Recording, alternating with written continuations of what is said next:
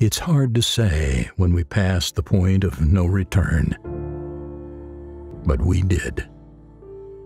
We made our world uninhabitable because for the smartest animal on the planet, humans can be really stupid.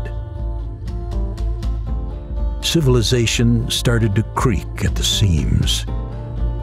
And if there's one emotion greater than greed in humans, it's fear. Perhaps it came too late, but it did. And when we are afraid, we get reduced to a single instinct: survival. We need land, we need food and shelter, but in the end, we need each other. We need communities. We need cooperation. We need to build something together. Will it be something that won't collapse this time round? Will we ever stop being afraid? Well, maybe you'll be the one to unite humanity and shape the society of tomorrow.